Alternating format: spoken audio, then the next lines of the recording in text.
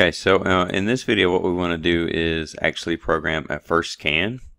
So we did protective programming in here for our speed commands, right? But what if a first scan happens? Like, say for instance, what if we downloaded the processor, or the processor actually went from like run, we went up here, we went from run to program to run. Then we want the speed to go back to 0 for that matter, right? So we need another protected device in there, right? So what we'll do is we'll say if. So we're going to start the statement again with the if. So if this happens, then we want to do this, right? So we want to put in the first scan. That's the first scan bit of a control logic processor. Then we want to say, right, we want to use our same tag, right? So we want to have our speed command, right? So browse tags again, put your speed command in, and then we're basically going to say turn that into a 0. And then in this statement we still want to have an end if. So anytime we start an if or we start a statement, we're going to, in structure text, you're going to end that statement with an end whatever that statement is. So in this case it's an if, so we're going to end if, right? So just like we did here, right? So anytime, just keep in mind, I know this is kind of starting out kind of where you may still have, if you're just now learning structure text, you may be, this may be kind of getting the understanding of it is kind of not getting broke down enough right now, but we're going to be doing enough of it, so don't get too overwhelmed. You will definitely pick up exactly what I'm saying. What I'm saying is, if you start with a statement, then you have to end that statement somehow, right? So the end, in our case, being that we're doing an if, we're going to end the if. So we're going to end the statement. So if we start a statement with an if and we tell it to do something, then we're going to end it with an if, right? So that's basically the premise behind an if then else, or if then if else. So there is actually else if. I'm sorry. There is actually an else if, and we will show that in the next video. But I wanted to clarify too that another protected device. And we're going to put a comment up here. So if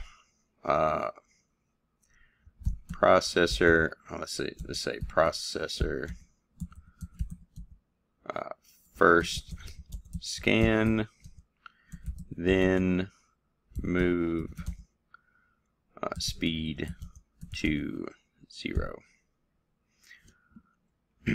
So now we actually have multiple things that we can actually, and what we can do too, if we really wanted to separate it even further than that, is sometimes what I'll do if I feel like it's like really important, is I'll come in here and like separate it out.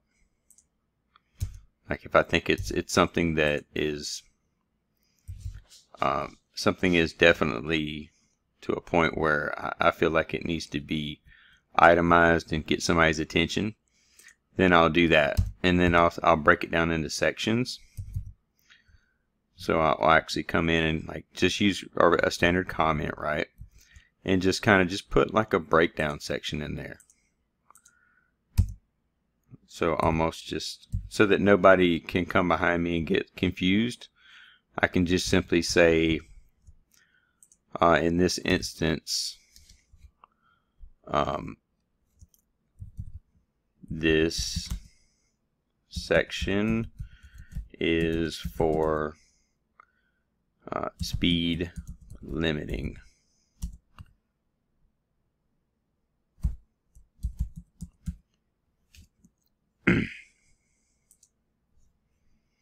So in that case, you kind of get the gist of exactly what this does, and you kind of get, so we can kind of separate the things out, and we'll just we'll save that real quick, and that way we actually have a first scan. So, and let's look at that real quick. So what would happen? So we have a value of 100 in there. So let's just take that and put it in program and put it back to run and do a watch, and see the first scan happen. So if a first scan of the processor happened, then it's going to write a value of 0 into the speed control, right? The speed command that the tag that we put in.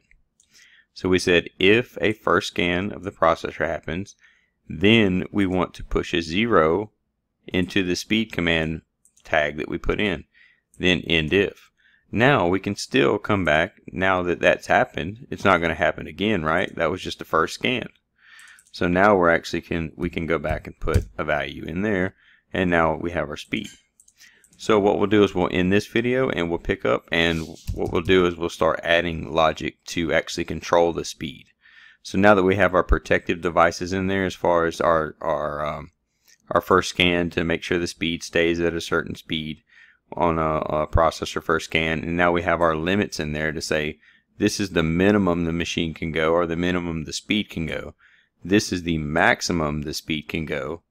So we have those protective values in there. So now we want to transition to start actually programming the speed control, as far as like if this happens, like if a button's pushed, then do this. So we'll go ahead and end this video and pick up on the next one. So I look forward to seeing you there, and we'll keep on with the training.